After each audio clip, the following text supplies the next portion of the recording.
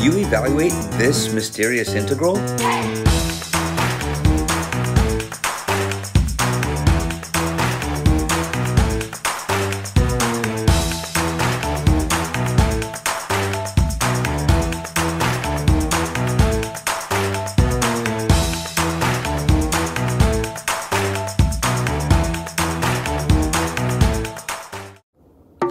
What is integral calculus?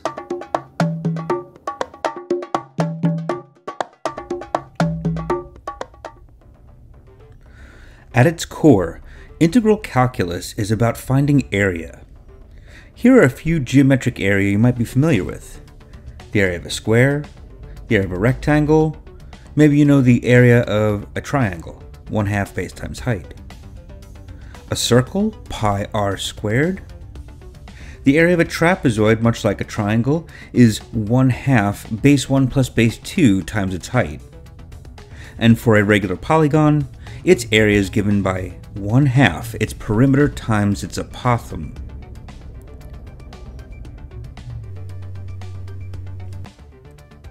The question arises, how would we find an object's area that is irregular such as this one?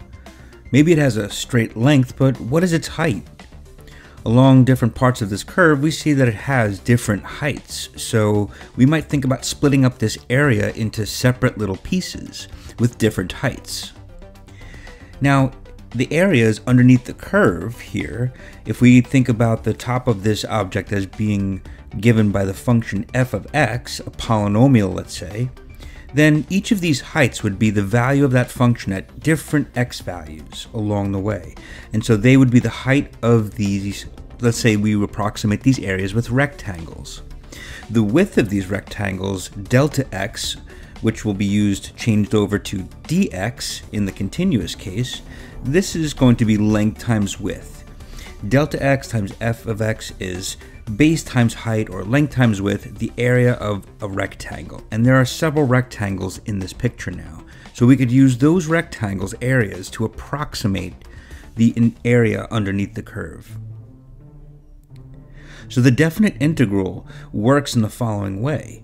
If we think about taking those rectangles and increasing the number of them underneath the curve so that we make the widths of each of them smaller and smaller and smaller, then we will approach what is known as a continuous case given by a limit. And it is the limit which is the sum of these rectangles areas as we make them smaller and smaller and smaller. In other words, jam-pack enough little rectangles in there so we almost don't even notice that they're rectangles. So the limit, as we do this, will continuously give us the area, and we're going to look at this a little bit more closely. So you can imagine starting off with a certain finite number of rectangles to approximate the area, but you see that those rectangles have little areas that are peeking over the curve. Those would be errors in our estimate. So let's take a look at this in a more dynamic way. We have a function here, x squared minus 2x plus 1, and we want to find the area under the curve between 0 to 5. Right now we have 5 rectangles, 5 subintervals, estimating the area under the curve, and when we increase that to 10, we see that the little pieces peeking over the top of the curve, they're still there, but they get smaller and smaller and smaller as we increase the number of rectangles. So here now I'm at 100, and I can barely notice that any little pieces peeking over the top of the curve. It almost looks really smooth. Now, of course, we could zoom in and see that there are tiny, tiny little rectangles still approximating the areas and little bumps going right over the curve. So there's tiny little bits of error, but as we increase the number of rectangles again here to 1,000, we've got now what looks completely smooth. It's almost impossible to see the little bumps. At our scale, this is a continuous case, and if we think about putting the number of subintervals, number of rectangles, and let it go to infinity, or we let the width of these rectangles go to 0, we get what's called the limit, or the continuous case, and we call that the area under the curve. That is the definite integral.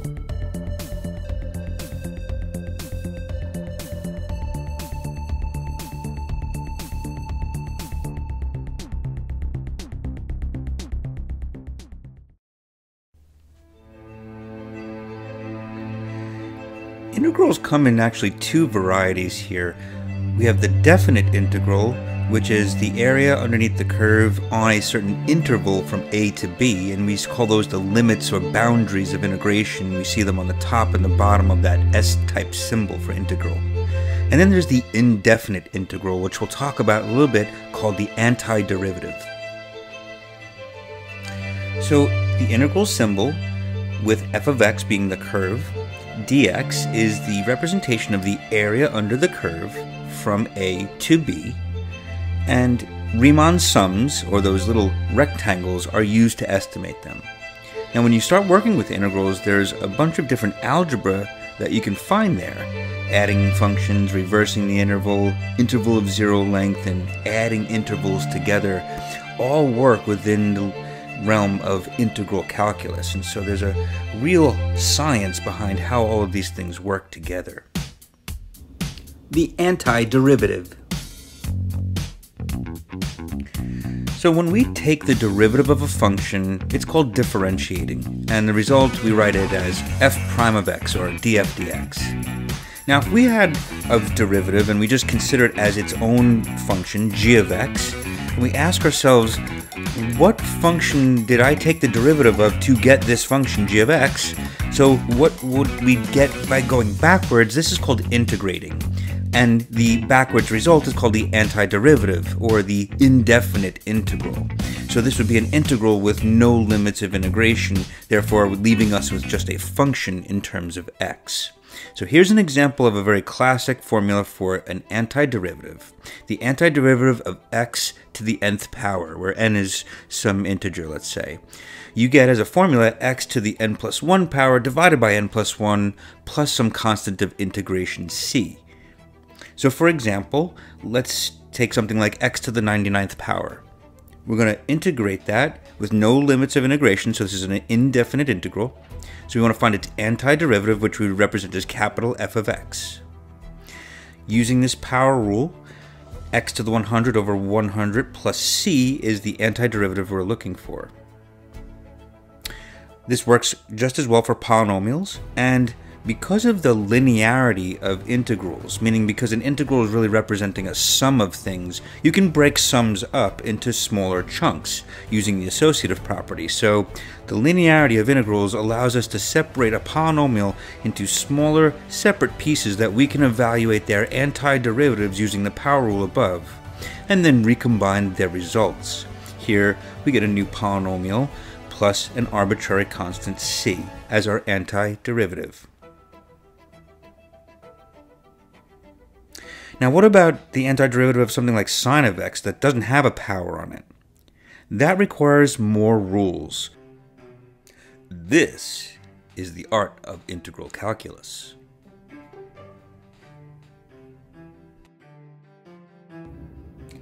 The definite integral is the area underneath the curve between the points a and b on the x-axis.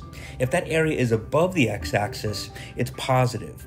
If it's below the x-axis, it's negative. Therefore, we called it the signed area. Now, if capital F of x is the antiderivative of our function, we can use that with the first fundamental theorem of calculus to evaluate the integral.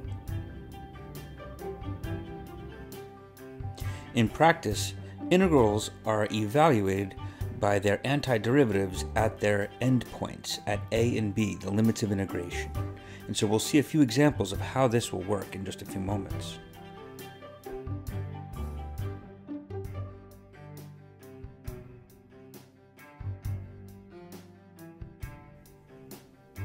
The first fundamental theorem of calculus can be stated in a number of ways.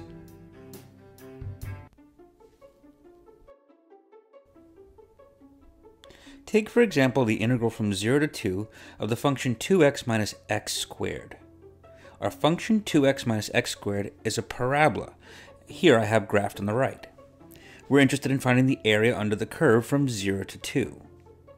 The antiderivative of 2x minus x squared is going to be 2 times x squared over 2 minus x cubed over 3 plus c.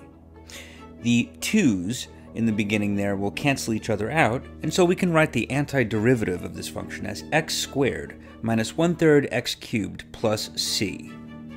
We will now use this antiderivative to evaluate it at the limits of integration to find the value of this definite integral, to find the area underneath the curve. So first, the antiderivative evaluated at the limit point 2 will give us 2 squared minus 1/3 2 cubed plus some constant. That'll be 4 minus 8/3 plus our constant. And then, if we put this together, 12 minus 8/3 plus our constant, we get 4/3 plus our constant. So that's our antiderivative evaluated at x equals 2. Now we're going to evaluate the antiderivative at x equals 0. 0 squared minus 1/3 0 cubed plus a constant leaves us with just the constant. So f of 0, capital F of 0, is just the constant. And now by the fundamental theorem of calculus, we're going to subtract the two values, f of 2 minus f of 0. That's going to give us 4/3 plus the constant minus the same constant. The constants will cancel each other out, and we just get 4/3, or 1 1/3, or for you decimal enthusiasts, 1.3 repeating. And a quick check in Desmos confirms that the area under the curve of our function is 1.3 repeating.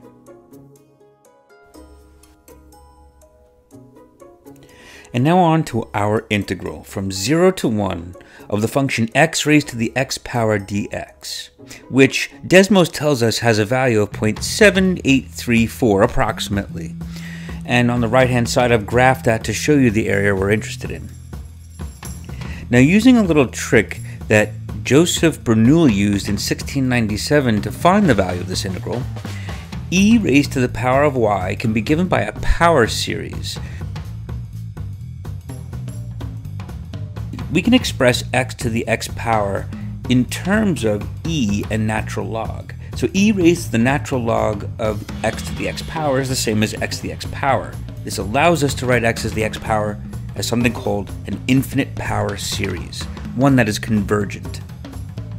Now, putting this infinite series into the integral as a function, we can do some kind of fancy little tricks here. Since integrals are sums and the sigma symbol also represents a summation, we can pull that sigma symbol outside of the integral and leave ourselves with just the important parts of the integrand, the thing inside the integral. We're going to need integration by parts. That's right, integration by parts is a method that is necessary to evaluate something this complicated. Let me take you through integration by parts. We imagine that a function that we have inside of an integral is of the form u times dv. And by a little work, you can get this formula uv minus the integral of v du. This is the integration by parts formula. So here what I'm doing is I'm looking at our integrand as a product of two functions. And I'm choosing carefully what I want u to be and what I want dv to be. And then I'm differentiating and integrating those things in the process of integration by parts. Now, out of this, we get two pieces, the uv part of the formula and the minus the integral of v du part of the formula. Here I've highlighted in yellow and blue. And what we're going to do is evaluate these things one by one. At x equals 1, we can evaluate the limit of this first term and it'll cancel to 0. It's a little more tricky when we try to evaluate it at 0 because the natural log of 0 is undefined. So rather we have to use a limit definition to evaluate that part of the expression. So a limit approaching 0 from the right hand side of this little expression we have here can be rearranged in a way, and what we're going to do is try to piece out a very specific limit that's involved in this expression, and that is the limit of x times the natural log of x. That limit goes to 0, and that's what I'm going to show you, which will take the rest of that part to 0. So the limit as x goes to 0 of x natural log of x by direct substitution is undefined. So we have to use something called L'Hopital's rule. And I'm going to rewrite x times natural log of x a little bit differently. I'm going to write it as natural log of x divided by 1 over x. This is a little algebra trick. And then we can employ L'Hopital's rule by differentiating the top and the bottom of this rational function and then take the limit as x goes to 0. And with a little bit of algebra magic, we can find that the limit goes to 0. So with that, the entire limit that we were looking for in that first term of our expression in our integration by parts goes to 0. Now we are on to the task of taking on this integral again by parts, and we're going to have to iterate it a number of times, n number of times. Multiple integration by parts will show a cyclic pattern that reoccurs in each of these iterations, and that is that every time we do an iteration, we wind up with x to the nth power and then ln of x raised to one lower power. So we still retain an x to the nth power in the integrand and an x to the, or natural log of x to the n minus 1 power. And as we continue to iterate, which means as we continue to do the integration by parts here, you will see a specific pattern of the coefficients that are coming out of this start to happen in front of the integral. So n iterations would reduce the natural log of n down to 0, the 0th power, and natural log of 0, natural log to the 0th power is equal to 1. So here we just have the integral of the x to the nth power from 0 to 1 after those n iterations are done, and that evaluates very easily to 1 over n plus 1. So putting this all together, we have negative 1 to the nth power, n factorial, all divided by n plus 1 raised to the n plus 1 power.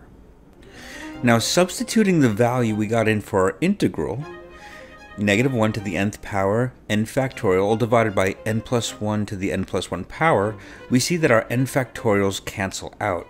And so our integral from 0 to 1 of x to the x power dx is given by the infinite power series, which is negative 1 to the nth power over n plus 1 to the n plus 1 power. And if we expand that out, it's 1 minus 1 over 2 squared plus 1 over 3 cubed minus 1 over 4 to the 4th, etc. If we do a partial sum series, we can get a close approximation to the area. And if we compare our partial sum to the actual value that Desmos gave us above, we see that we're on our way to calculating the correct value.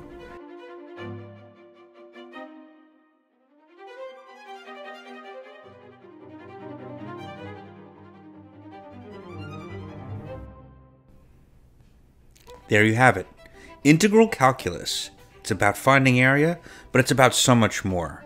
It's about solving differential equations and exploring the world and how it changes around us. Thanks for watching, and stay tuned for more videos. Hit that like, subscribe, and notification bell for more.